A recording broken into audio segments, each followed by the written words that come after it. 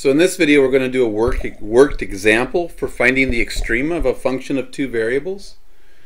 So we want to find the absolute extrema for our function f of xy equals 5 plus 4x minus 2x squared plus 3y minus y squared over the closed bounded region bounded by y equals 2, y equal x, and y equal the opposite of x. And the first step is to get an idea of what this bounded region looks like. So the bounded region is going to be a region in the xy plane. And then we can think about the z-axis as coming out of the board at us.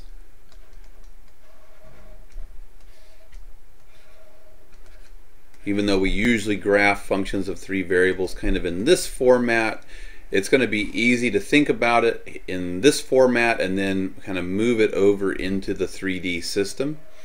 So y equal 2 is going to be a horizontal line like this, y equal x, and y equal the opposite of x. Those are lines that look like that. So the closed bounded region is going to be this triangular region right here, bounded by the line y equal 2, y equal x, and y equal the opposite of x. So if I just draw in a rough picture of it, it's going to look like this.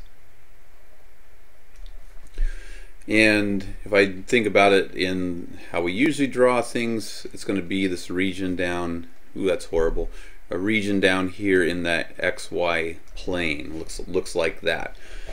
So we're going to need to know these intersection points. Those are going to be candidates. So remember, when we're talking about our closed bounded region and we're looking for global extrema, the extrema can occur at critical points. They can occur at the corners of our bounded region, and they can occur along the traces that are formed by our bounded region in the xy plane. It causes traces on the surface that we're working with, and we have to take all of those into account. So the first thing that we're going to go ahead and do is find the critical numbers for our function. And then once we find the critical numbers for our function, we need to make sure that they actually live inside of the bounded region R. If they don't live inside the bounded region R, then we don't need to assess them as part of finding the global min and global max. So to find the critical numbers, or critical points, because we're working with a function of two variables, I need the partial derivatives with respect to x and y. So the partial derivative with respect to x is just going to be 4 minus 4x. And 4 minus 4x will equal 0 when x is equal to 1. And the partial derivative with respect to y is going to be 3 minus 2y. So we set 3 minus 2y equal to 0. And that's going to give us, when we solve it, 3 halves equals y. So the critical point for our function f is the point input 1, input 3 halves for y. So this is our ordered pair that is the critical point. And then the question is, does the critical point lie in the region we're working with? In this region, if we think about the boundaries, this point right here is the point 0, 0. This point right here is the point 1, 1 on the line y. This is the point.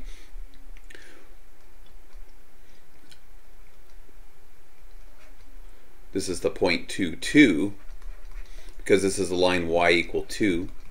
And this is the line y equal x. So this is the point 2, 2. And this point right here is the point input negative 2, output 2. Y is equal to the opposite of x.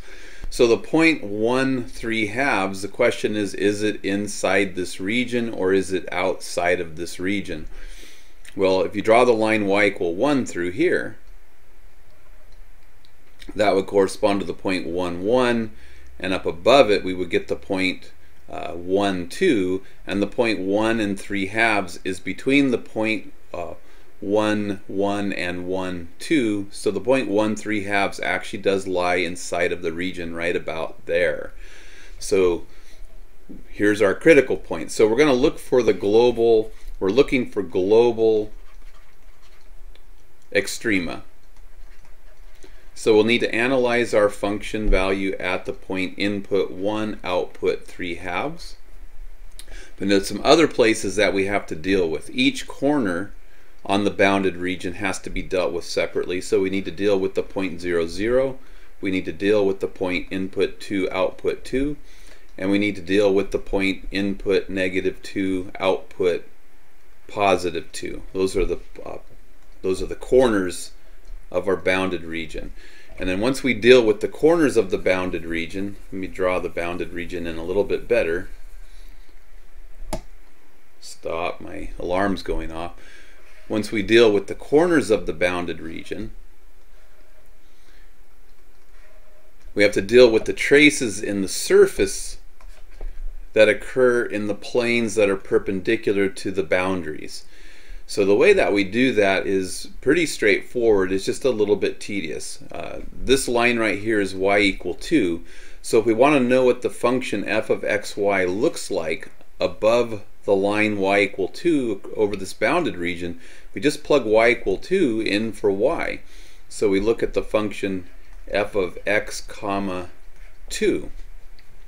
So what does he look like? Well, everywhere we see a y, we're going to replace it with a 2. So we get 5 plus 4x minus 2x squared plus 3 times 2 minus 2 squared. And that's going to simplify to 5 plus 6 is 11. 11 minus 4 is 7. So we're going to get 4x minus 2x squared plus 7.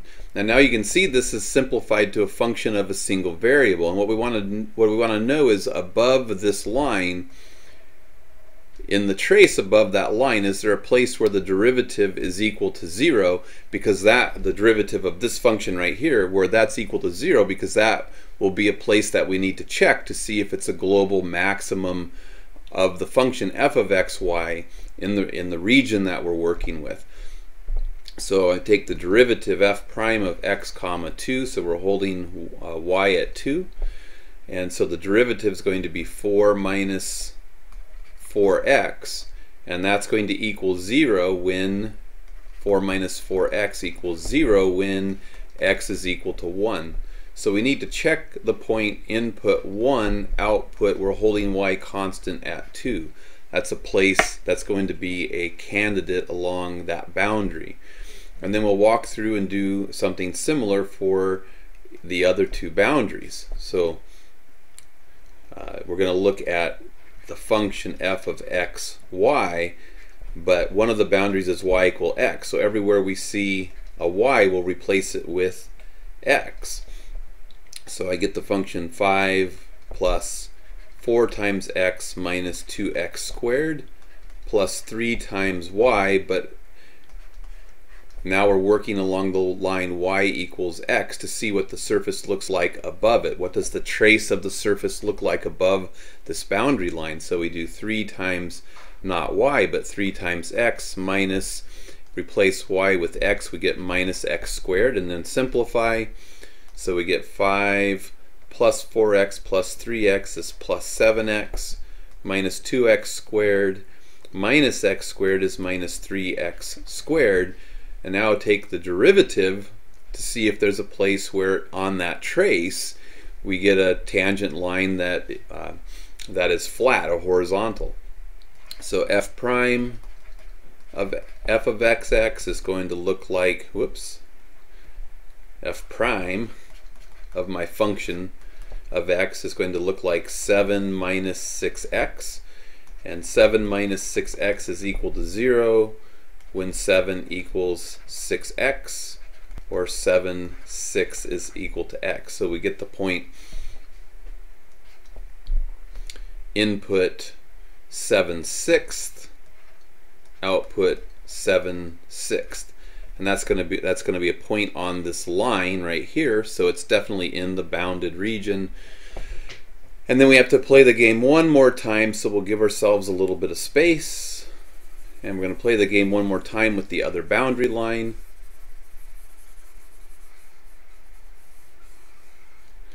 So y equals the opposite of x. So we're going to plug in y equals the opposite of x into our function, so we're going to do the function f of x comma opposite of x. Everywhere we see a y, replace it with the opposite of x, and that'll tell us what the trace in the surface looks like above this boundary. So we go 5 plus 4x minus 2x squared plus 3 times the opposite of x minus the opposite of x squared, and then simplify. 5 plus 4x minus 3x is just going to be plus x, and this is going to be minus 2x squared minus x squared is minus 3x squared. And again, look at its derivative.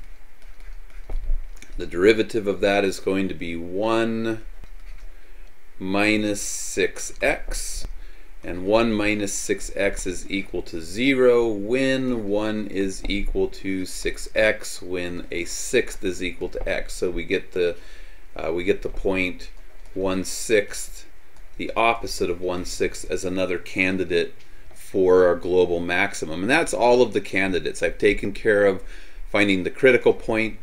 I've also found the points where boundary lines intersect, and then I found the derivatives along each of the 3 boundary lines and set those derivatives equal to 0 to see if there are places along the boundary lines where we get the horizontal tangent line. So we're looking for places like this right here, because that will be a candidate for a high point on the curve.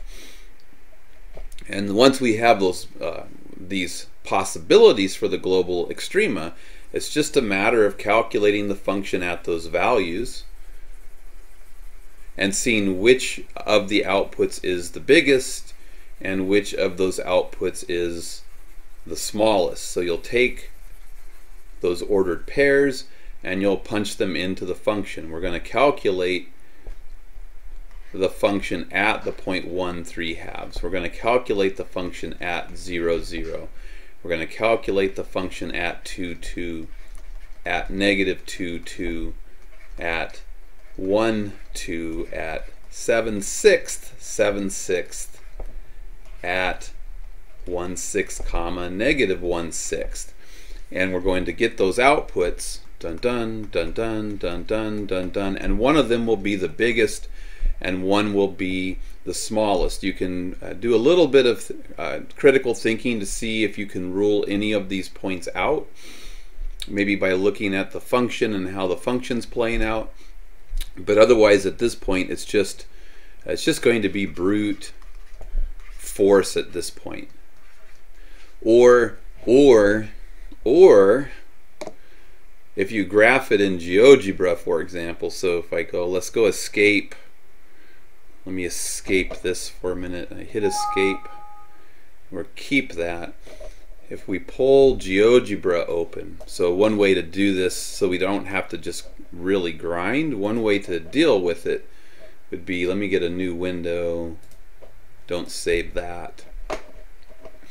One way to deal with this would be to actually type the function you're working with into GeoGebra. So f of x, y equals, and then we do 5 plus 4x minus the 2x squared plus, what is it, 3y?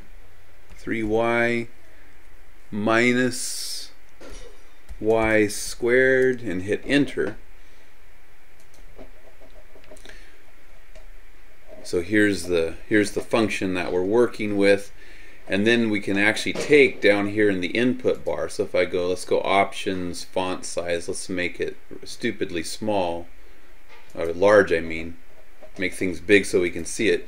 So we've got the critical points that we had right here, 1 3/2, for example. We can just plug it into the function. So I have f of xy sitting here. So f of, we could evaluate it at 1 comma 3/2, and the input bar would be one way to do it, and it'll output the numbers here, so we could kind of quickly get it that way. We could also use the computer algebra system window instead. So if we use the computer algebra window instead, I don't need to see the graph. We could plug the points in using the computer algebra system. So we have ordered, you just go and evaluate. So the function's name is f, and then put the ordered pairs in. For example, 0, 0, and then hit enter, and it will go get the output. F of 2, 2 is 7. F of negative 2, 2 is another one of the ordered pairs. F of 1, 2 is 9. F of 7 sixths, 7 sixths, enter 109 twelfths, and then we get, and again you just do it for each of them, and then analyze these to see which one is the biggest. If you do it in the input bar, so like if I did f of 7 sixths in the computer algebra window, it's always going to give me an exact output.